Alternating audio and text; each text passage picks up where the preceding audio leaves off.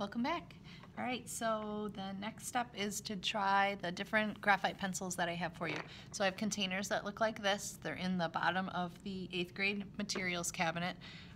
There should be one of each one of these pencils. What I noticed when I grabbed this one is there's some extras in there. If you have some extras, you can take them out and hand them to me and we can put them away.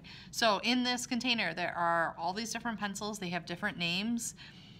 This shading sheet is also in the materials cabinet for you to get. So there's 6H, 4H, 2H, HB, 2B, 3B, 4B, 5B, 6B, and ebony. Okay, so they're different colors. It's just that they're different brands. There's nothing other than that.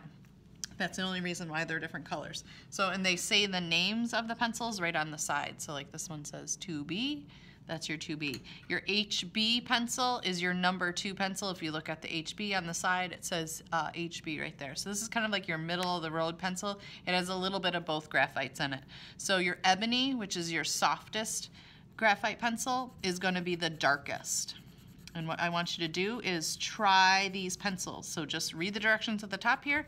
You want to try the different pencils and try to fill these spaces. You don't have to fill it all the way, but I do want you to try them. The H pencils, so 6H is your lightest, ebony is your darkest. So I'm going to use my HB here. I'm going to slide these other ones out of the way.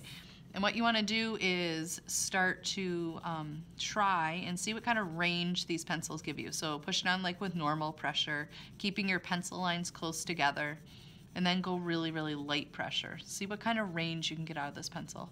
And then like push down really hard. See what happens, okay?